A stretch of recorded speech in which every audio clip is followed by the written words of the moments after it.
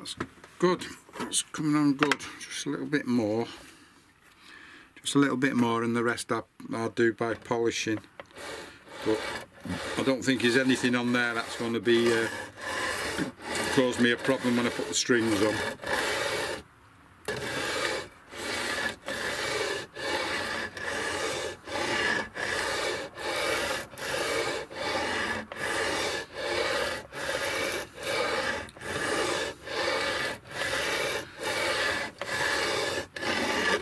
Ideally, if you had 2 blocks of wood, one with that, like I say, I've got 60s on, then you want one with an even finer one on.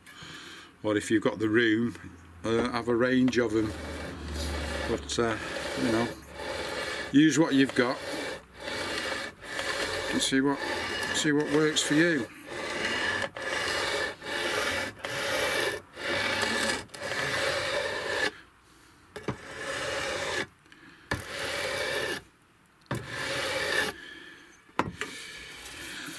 Some people might think it's not necessary to do this, but if you have actually got a fret that's a bit too high, it's going to interfere, isn't it, once you put your strings on? So you want them all as level as you possibly can.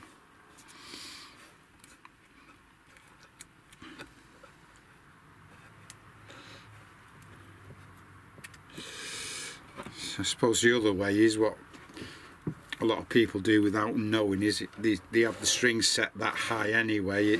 You could put a brick underneath on the fretboard and you still clear the strings on some of them, and that's actually on some of mine as well. It's not everybody. You want your strings as close as you can to your fret wire.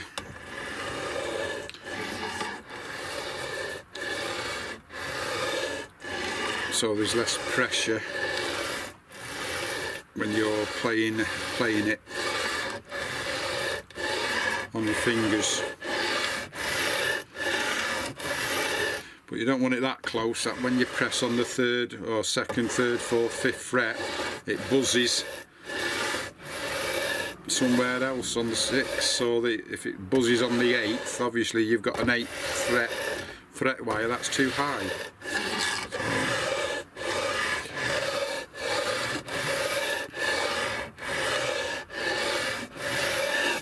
Do most of the work first, we're sorted. Right, that's good enough for me.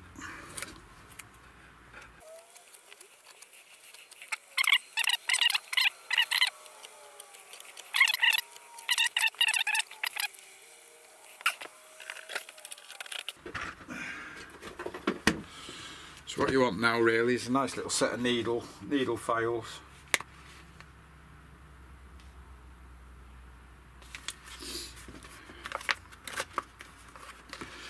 Find the right one for the job.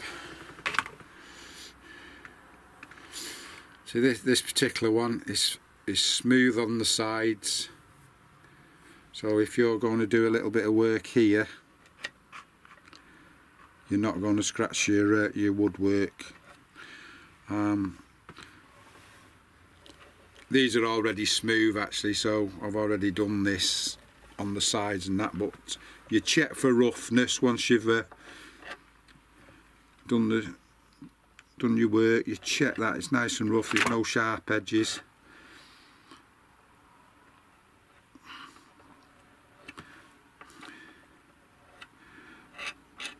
Just gently dress them. You have a choice of files. These aren't specifically loofah's files, they're just files. Okay, you have some of them that have got a slight bevel on there, so you can use that beveled side.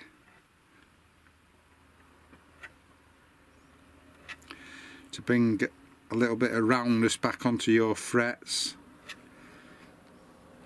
If you're doing this, I'd re-tape it, by the way, just to make sure you keep your board as clean as you can, and then you just dress up your frets. Okay, you can polish them with a Dremel. Just feel each one individually. If it's a bit coarse to you, it's got to be even coarser to somebody who's hoping to buy it. So you know, make sure you're happy. If you can feel a sharp bit there, the person who's interested in buying your guitar, if you're selling it, is going to feel it 3 or 4 times more than you are. So do what you can.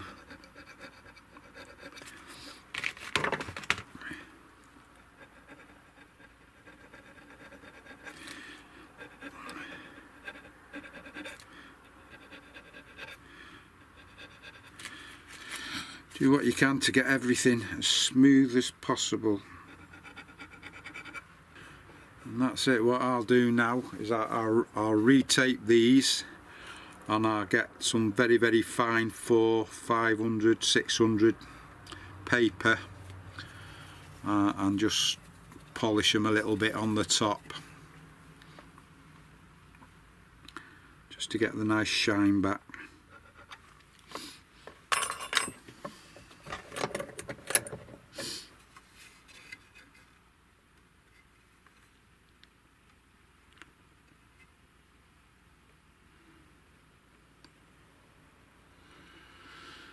Okay,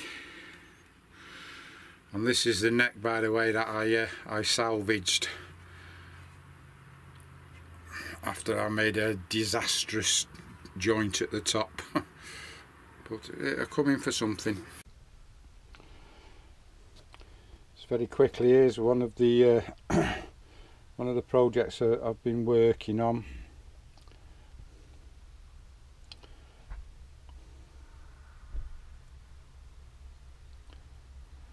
It's a very simple, just straight through the neck.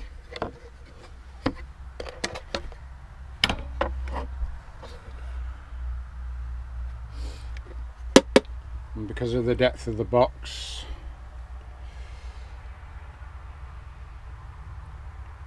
there's not that much I can do with it.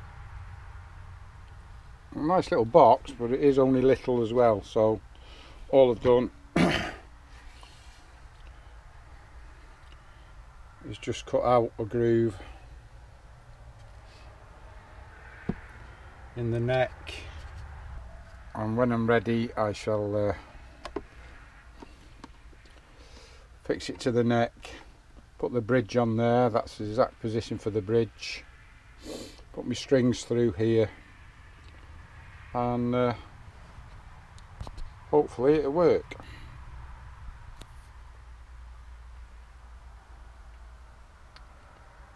Thank you.